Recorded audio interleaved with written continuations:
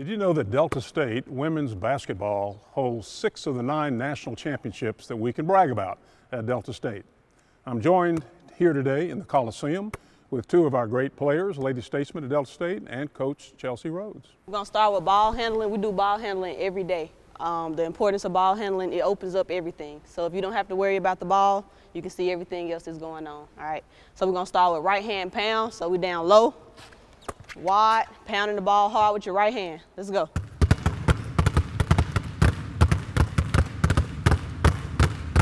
Normally do this for a while, then we'll go left hand, left hand. All right, so another drill we work on is pick and roll. In our offense, we set a lot of screens, so we got to be able to use them. We got to be able to come off, shoot it, come off, pass it, come off and drive. All right, so what we'll do is I'll pass Nia the ball. Tia come up and screen.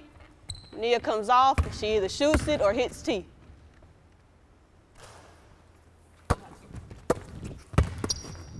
Oh, yeah.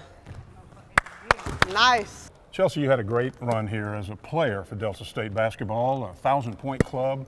I enjoyed so many nights watching you play basketball on this very court. What was it like to transition from being a star player to an assistant coach? Well, it was actually easier than I thought it would be because, I mean, I love it here, and so the transfer was easy. I still had the same passion for it. T, what brought you to Delta State to play basketball?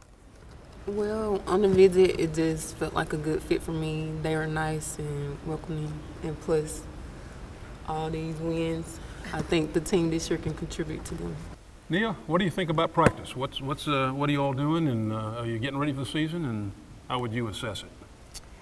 Practice is going great. Like, you have everybody working hard, you know, going at each other. We looking a lot better than last year. It's just great. There we go. Uh-huh. Oh, well, you got a letter.